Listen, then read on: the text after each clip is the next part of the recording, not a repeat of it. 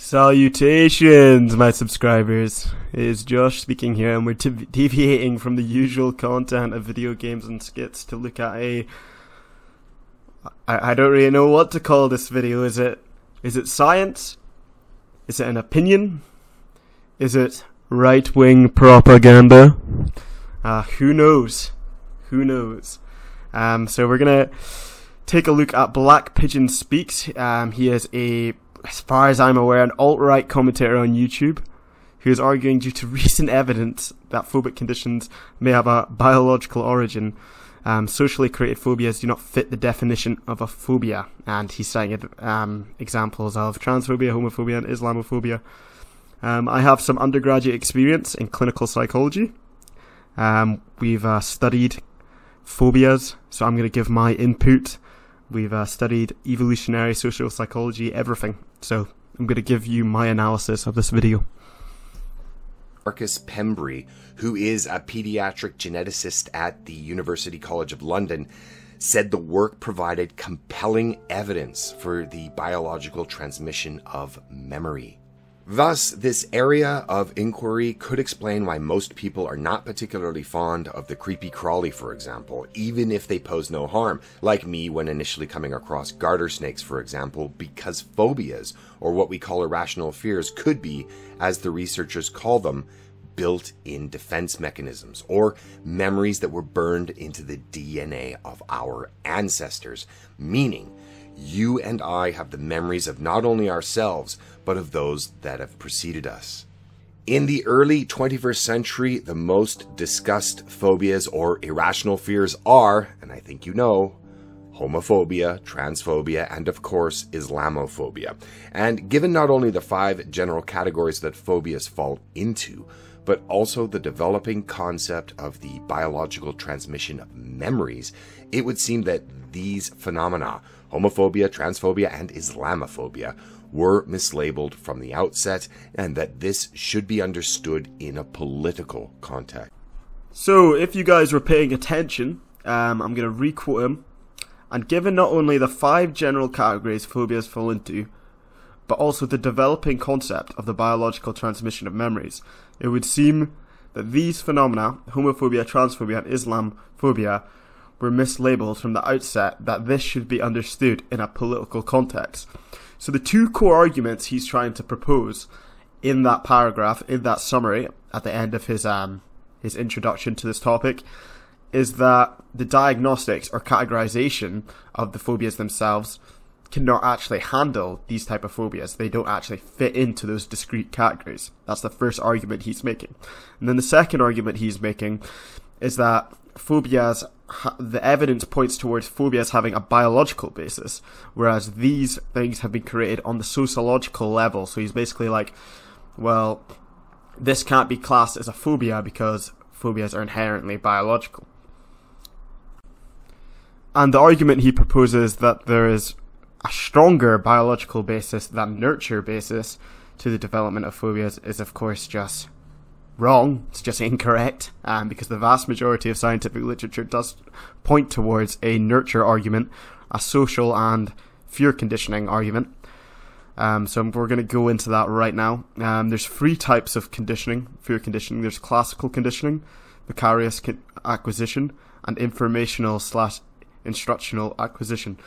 So for classical conditioning, I'm just going to show you guys a lecturer who is going to explain that through, and then I'm going to explain vicarious and informational acquisition. Welcome to our mini lecture of classical conditioning, phobias. Phobias are defined as a fear that motivates us to avoid danger and threats. Phobias elicit a response physiologically before cognition is involved, an instinctual reaction from evolutionary history. Now let's look at conditioning. A form of associative learning is classical conditioning. Pavlov found that dogs learned to drool at the sound of a bell after the sound had been paired with meat powder being brought into the room. Watson wanted to find out if this applied to humans, and so undertook the Little Albert experiment. He showed little Albert a white rat, which he was not afraid of, and found that banging a hammer against a metal pipe behind the infant's head would make him cry. Watson then repeatedly paired the stimuli of the white rat with the loud noise to achieve acquisition. Little Albert was then conditioned and would cry when the white rat was brought near. Operant conditioning is also a form of associative learning, but differs to classical conditioning as seen on this slide. Here is an example.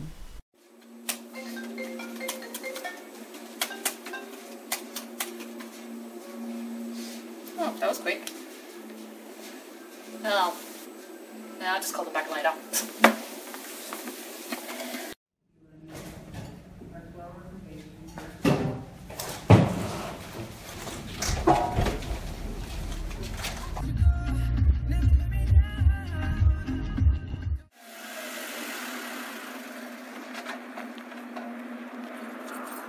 Oh, that didn't sound too good.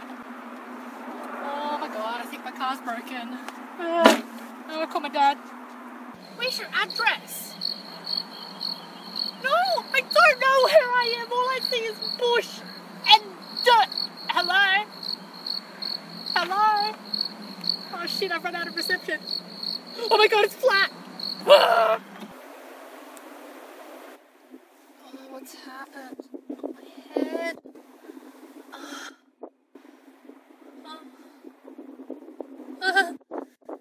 Where's my phone? Thanks, Dad.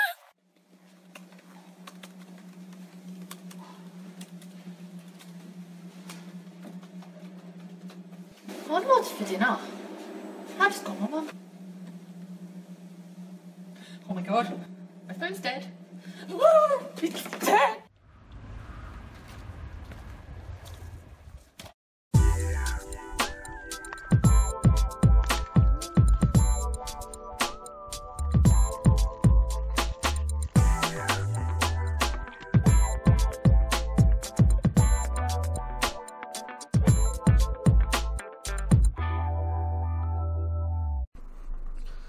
Okay, so I hope you guys enjoyed that video, and I hope you guys understood the point that was being made in that video about classical conditioning. Now, I know a few of you are probably going to be like, well, how does this apply to, you know, Islamophobia, homophobia, and transphobia? So what you do is, with the paired associations is, so let's take the rat example. You replace the rat with, you know, the minority group, X minority group, and then you exchange the negative association with, you know, a situation or, you know, just a negative event in general. So what happens is there's a generalization that can occur, and then people become phobic of an entire group of people.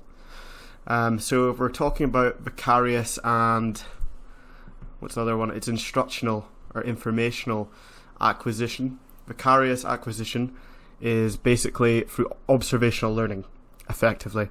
So if you have racist parents, for example, and they use racist slurs all the time, they spout racist beliefs, then you can learn from them. But it doesn't have to just be other people. It can be the media, for example. So all these different agents of socialization, the media, the parents, the people around you. So if there's like, let's say a propaganda channel, I don't know which one, which spouts pseudoscientific beliefs to try and make, to try and justify your prejudices, then that's gonna affect you as well, and you're gonna learn from that as well. Information and instructional acquisition. That is basically learning from getting information. So again, that can be brought on from the media, right-wing sources in regards to homophobia, transphobia, and Islamophobia. Could be from other people. So that's I think that's a big one for today. I think that's one of the agents of socialization, so like media, your parents, you know, other people around you can influence you a lot more than a singular experience, because, you know, you see these things all the time in the media. Alright, so I wanted to make a clarification in the previous diagram. In the blue box with the red text, it says generalization to outgroup. Now that is an allusion to Tajfel's theory of social identity. So Tajfel's social identification theory.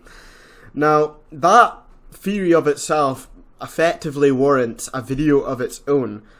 But the reason why it plays a role in this phobic conditioning is because of the biases that are created through formations of in-groups and out-groups. Now, this is a well-supported psychological theory, by the way. If you go on Google Scholar right now and you type in in-group bias, out-group bias, or if you type social identification theory, it's going to come up with thousands of studies which support it. This is one of the most famous theories in psychology. It's well accepted in social psychology.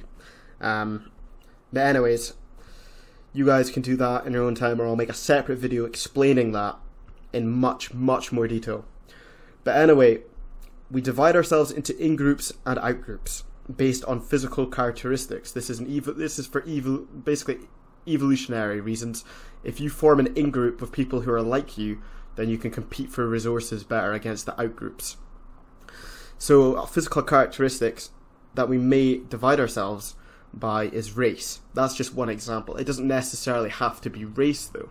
It can be, you know, the clothing someone wears, it can be their weight, their gender, their sexual orientation. It can be any biographic physical characteristic. You know what I mean? It can be any characteristic really, could be even ideological. But anyway, so in this I'll create a hypothetical situation. So there's biases which exist in those who belong into an in-group and biases which exist to those who are perceiving the out-group. So let's just say there's a group of black pigeons, okay? These black pigeons, they have a bias which is called in psychology heterogeneity, okay? So they view each other in a very individuation sort of lens. They sort of see each other as very unique. They appreciate the differences of each pigeon. They can tell the tiny nuances in each pigeon brain. You know, I mean, they can tell each other apart. They know that they all have different beliefs and so forth. But these black pigeons have what's called an outgroup bias. And this outgroup bias is called homogeneity. So they view anyone who's outside their group through a generalized and categorical sort of lens. So they will view the Muslim group as being all the same. Okay? So that's where that generalization occurs, and that's where that comes in. Okay, so the last quote from Black Pigeon Speaks, the conclusion to this innate biological phobia argument is, if a phobia is a genetically inherited memory used as a defense mechanism, as research is beginning to suggest, then phobia isn't really the word to be used when discussing sociological interactions. But the thing he fails to recognize here, because he's selectively picking sources to support his viewpoint, his prejudices, is that he's not taking into consideration most phobias are created from sociological interactions. So he's wrong. He is wrong! Alright guys, so please comment, rate and subscribe. That is my first video, my first psychology video on this channel. This is my first scientific video on this channel. So it seems to be science versus right-wing politics on YouTube. That's something I've noticed. But yeah, there's thousands of examples you guys can look up online, clinical notes and case studies of people. For an example, for observational learning, someone who's been like bitten by a dog, and then they see their friend, they were bitten by a dog, so then they develop a phobia, and so forth. So there's many different ways this can happen, sociologically speaking, environmentally speaking, nurture speaking. So you guys can do some extra reading if you want. That's if you guys find this interesting. I'll catch you guys later. Please comment, rate and subscribe.